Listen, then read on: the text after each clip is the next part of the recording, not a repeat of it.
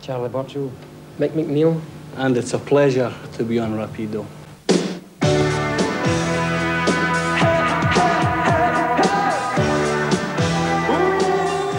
It's been 2 years since their double live album, In the City of Light, which Simple Minds recorded in Paris.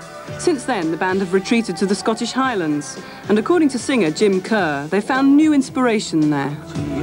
The whole last period was when we went into the big league, to the stadiums and big business. And although there was a lot of thrills and spills, it's great to see your record in the chart, and I've never gone on stage and thought the audience is too big. I always enjoyed it. But nonetheless, I think it did have an effect, and we had to try and get back to our basics, and to do that we came back to not only our home where we put the suitcase, but you could say our spiritual home as well.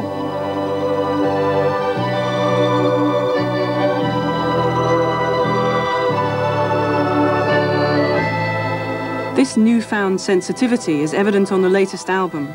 Mick MacNeil played the accordion for Rapido, demonstrating the new Simple Minds sound and a return to their previously unexplored Celtic roots. There's a kind of cycle going on this album, I think, of new and old. From, you know, when you work with the computers and Trevor Horn and Stephen Lipson and people, but at the same time, the essence of a lot of the songs is the oldest instruments, the violin and accordion and even bagpipes. I guess for us to go forward, it seems we had to look to the past.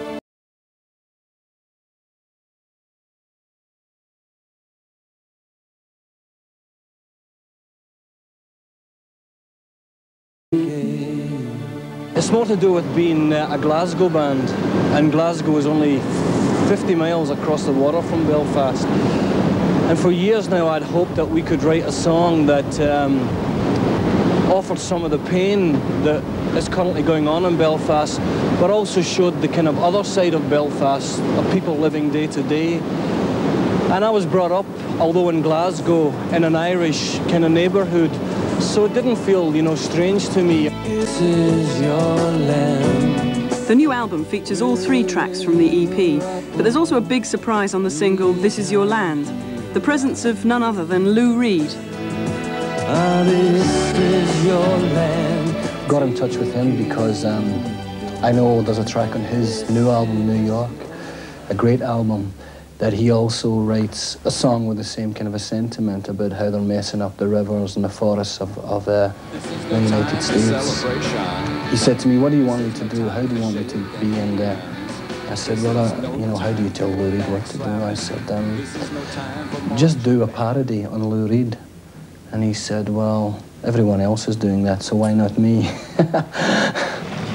Simple Minds have often pledged their support for Amnesty International and were a driving force behind last year's Nelson Mandela concert at Wembley. Their new album, Street Fighting Years, seems more overtly political. Actually, in 10 years, we've written one out-and-out kind of political song called Mandela Day, where we obviously say no to apartheid. But the brief for the songs inside us was to hope that we could write music about, you know, people and places in these times. And when you do that, it's hard to ignore a political dimension. But it wasn't the idea to write a political song first and foremost, because I think then we really would get bogged down.